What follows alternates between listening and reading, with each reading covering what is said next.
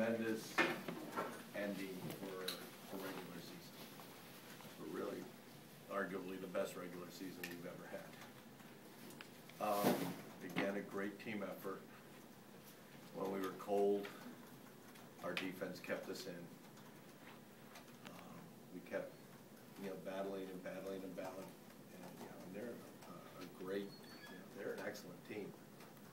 And when you can hold, and we just did it with Siena the other day, when their best people are 3 for 11, 3 for 13, 4 for 15, you got a great chance to win. And again, I keep shouting to somebody and hoping that somebody would listen, but we're spearheaded by the best defensive player, arguably between her and Elisa. I haven't seen two better defensive players. And the rest of the team defense, we've been able to handle guards. I thought what Maria and that was something different today we were a little nervous about, is putting somebody like Maria and Kate on Taryn Johnson. And they've just done an incredible job. And so when we're not shooting the ball well, our defense has been stalwart, and then, fitting as it's been all year, somebody else steps up, and today Kate Oliver obviously had a run there where she was just unstoppable and they had no answer for her. And it took a relatively 6 to 8 point game to put it up into 15, 17 points. Again, Erica had the type of game, a solid 11 points, but again, 6 assists, no turnovers. And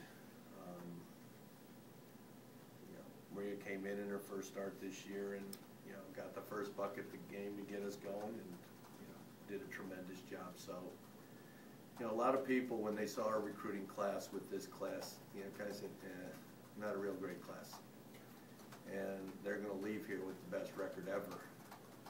I think today ties the overall number of wins, and there's no way we're losing 4 games over the rest of the year. So it's better than last year's, and if they can get the NCAA tournament and get to the Sweet 16, they'll have everything that the last group had. And for me, it's just tremendous satisfaction to see what a team can do. A lot of people always looked at us as Rachel, and then everybody else. And this group of kids, was Rachel a tremendous loss? Absolutely, the greatest loss in the history of the program. And these kids didn't skip a beat. To not only win 18 in the conference, go 18-0, but to win 17 of them by double digits, and to play the team that had held you to a single-digit win, 2-point win, you to come back and to play as well as we did today. I couldn't be happier, especially for these seniors. Particularly with the layoff now until the MAC tournament, how important was it to play a pretty tight game for most of the game leading into the MAC tournament, instead of just having like a blowout day? Oh, I think it's extremely important. I've been, dying for one. Playing them the first time was great. I've been kind of jealous with Loyola, who's always had those real tough games, and you're battle tested down the stretch. And that's one of the things that we have to worry about down the stretch. If we get into a real tough battle down the stretches, where are we going to execute?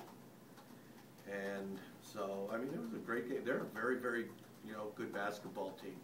He's a tremendous coach. So I like that it was tight, and I like that it was tight here with our crowd behind us. The only thing that would have added perfect on the day is if Erica would have hit the 3. That would have brought the house down. But again, it was tremendous. The support that we get here, the support that came out for these seniors is just, you can't beat it. You just can't find a better place. You mentioned the record that these 3 have amassed on the court. Off the court, what have these 3 meant to, not just you, but the program in general? Pain in no. They've met quite a bit.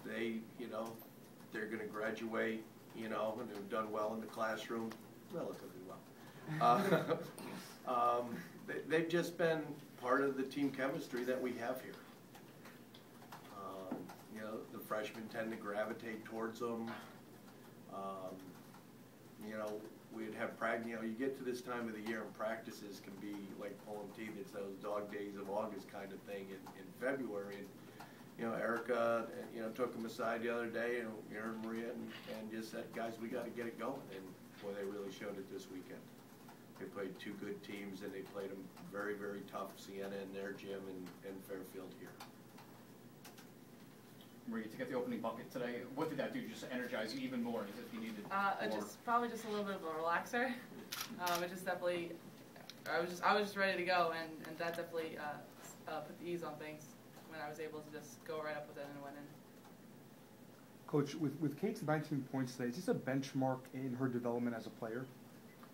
You know, it's a really good question, and I think it is because, you know, coming from Australia, and anybody here knows, Kate hasn't seen a perimeter shot she doesn't love. Okay, she likes it, you know, but that's what they're used to with the trapezoid lane and everything else. And we've worked hard, and she's worked hard to develop an inside game. And I'll tell you, if this game was last year with her this time, instead of being 8 for 11, she might have been 2 or 3 for 11. You know, but she has felt more and more comfortable. She's gotten physical in there, and you know, and she's finished. And, you know, like I say, when you can put both of those things together, in the last couple of games, she's found her stroke again. Where, like I told her the other day, even her misses are nice misses. She's got the nice arc on the ball. It's not hitting the back rim and clanging out 20 feet. You know, and that helps. But the thing, you know, the other development of her, too, and when you have two people like this, I mean, Maria's always been able to rebound and block shots, but now, you know, she had a couple more today, and she had about 18 over the last 3 games before that. I mean, when people drive, we've been blocking shots. And it just helps, I think today, when we hold 30.5%. People actually had a good shooting. I mean, 25% with Sienna, and you go back and look at some of these numbers, and we've held people. So, you know, you kind of hope that it's like, you know, passing the torch down, but it really today showed Kate's development as an inside player.